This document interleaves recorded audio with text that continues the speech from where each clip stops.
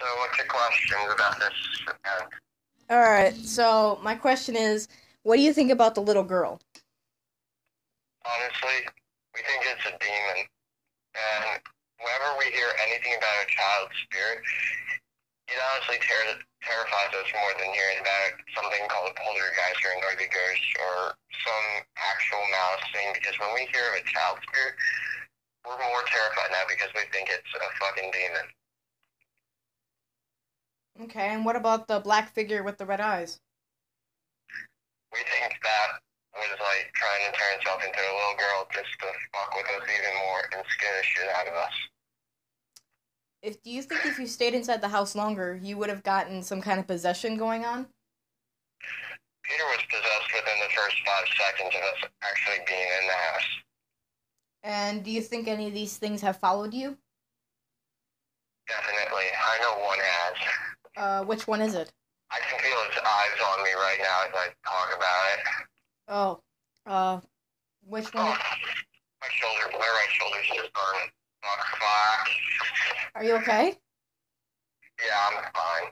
Are you sure? Yeah, there's just like a scratch mark on my shoulder. Oh my god!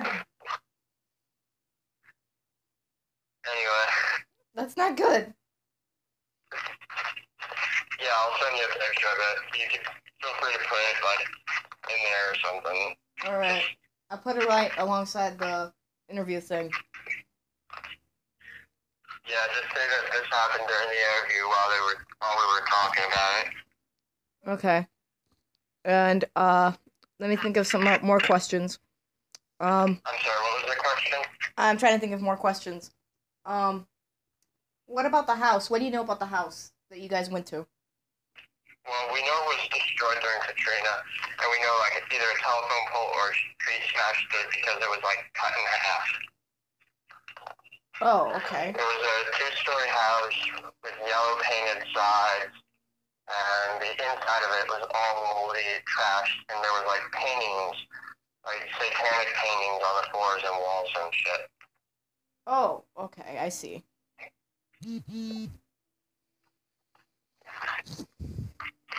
Anything else you'd like to know?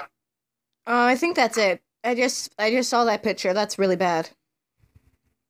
I mean, that's really bad. But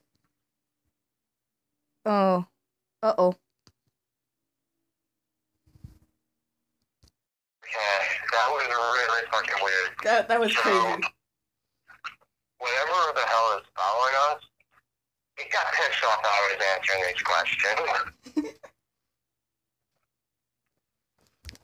Oh my god, my entire body just got the chills. Are you okay? Yeah, I'm fine. Alright. I'm getting scratched again, we're fine. Are you sure you want to continue? Because I'm really worried about your safety now. Yeah, let's continue this. Alright. What do you think just scratched you? Obviously, that thing that fucked us out.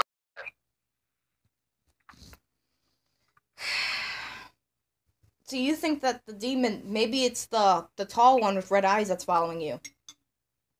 Yeah, obviously it is. Mm-hmm. And we believe we have a name for it. What's his name? It calls itself Luna, which we believe it does this because it's like trying to become a light in the darkness because it tries to lure you in through being very soft, very gentle. But in reality, it's the darkest thing you could ever imagine. Like, you end up almost wanting to call out to it to help you, but that's in reality what it feeds it because every time you do that, you summon it and resummon it and resummon it. It gets stronger and stronger and stronger. And this thing has been with us for years. Like a year or more now.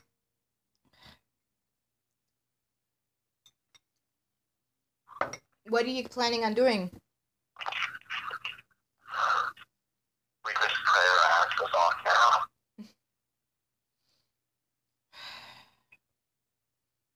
How are the others affected by this experience? Belief is affected pretty much like I am. Peter seems to have PTSD to a degree now. Like, you go up to him you whisper into his left ear, he's pretty sad. Like, he almost spazzes out because of how scared he gets. Apparently, what Peter told me he experienced was he felt like something was just constantly whispering to him, almost sweetly, like it was love or something like that.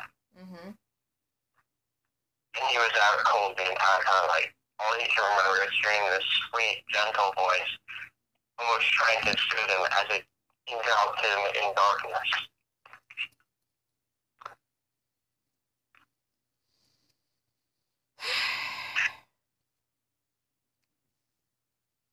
How many people got injuries? We got physically injured. Alistair and Peter are like mentally scarred, and God knows what the hell happened to Chris. He never spoke of it, and he was wearing long clothes for a while, so we believe he got pretty cut up. What do you think happened to him? Your speculations. We think he experienced like a full-blown attack because we were in there and we violated that thing's space when we went in there. So when he went in there, it was like almost a double penetration. He was even more violated. Why do you think they responded so violently to you? Were those three terrifying dudes? Well, four dudes. In this case, like Philippe, Peter, Alistair, and I, even though Philippe, Peter, and I were the ones who went in first.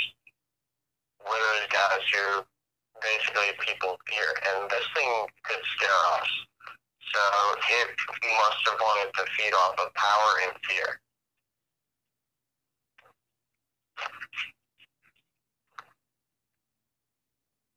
What do you think will happen if other people go inside the house? The house has been destroyed. They replaced it with a new building, but from what we hear of it, nobody buys this house. Do you think that the new building's also going to have these spirits and demons inside of it? I believe the demons are now attached to us, so I believe that we're fucked, not the place. But if someone got into the new place and they were doing whatever the hell they did beforehand, they might be even worse shit there now in store for whoever comes there next. So, if you think it's attached to you, what do you think happened to the little girl? Like I said, it was never a little girl. We think that was the demon trying to lure us and play tricks on us. And we fell for it. Mm-hmm.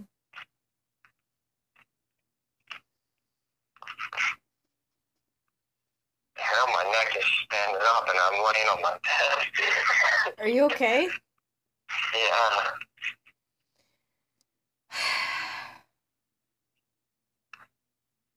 Oh, shit. Alright, I'm gonna have to stop it now, okay? Okay.